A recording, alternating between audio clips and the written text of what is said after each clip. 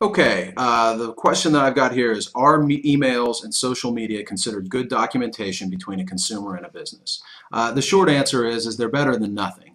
But anytime that you have an interaction, anytime you have a relationship, whether it's with a consumer, with a vendor, with a manufacturing supplier, anything, any employees, any kind of interaction, you really need to have a contract. And the reason is that contracts define the relationship. So even if it's something as simple as terms and conditions on the back of a purchase order, there needs to be something definitive that shows how one relationship interacts with the other.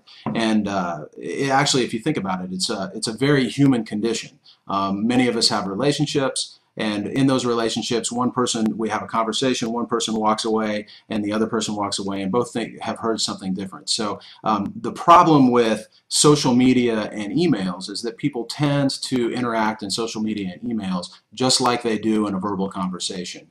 And that communication is not necessarily detailed. If any of you have read a legal document prepared by a lawyer, you'll notice we tend to be pretty specific. And the reason is because we want to tie down the exact relationship to the best of our ability. So while social media and emails do work, and I've seen them really turn the tide in a lot of issues and really help people resolve disputes, I really wouldn't recommend relying on those. Anytime that you have an issue with a consumer, or anytime you deal with a consumer, you want to go back and you want to be able to say, see, these are the terms of our agreement. These are why we interacted the way that we did. And this is the promises that I made, and this is the promises that you made. And the point is to make sure that everybody understands the nature of the relationship going in. And while emails and social media may be helpful, they typically don't go into that level of detail. So really, you always want to have some sort of definitive document that outlines what the true obligation of each party is. The other issue there is that an email could expand on an obligation, and it could do so inadvertently. There's been many times in my practice where someone has written an email and they've written it conversationally, and what happens is it can be inferred to mean something greater than what maybe they had and what maybe that business intended on doing.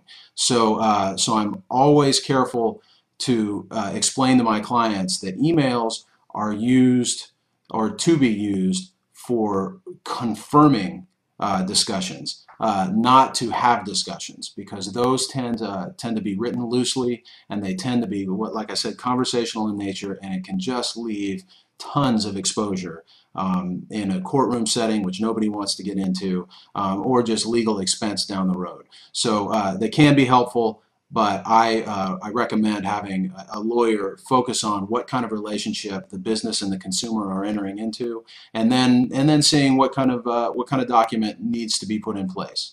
Obviously, the more succinct and direct, the better, but that does need to be focused on.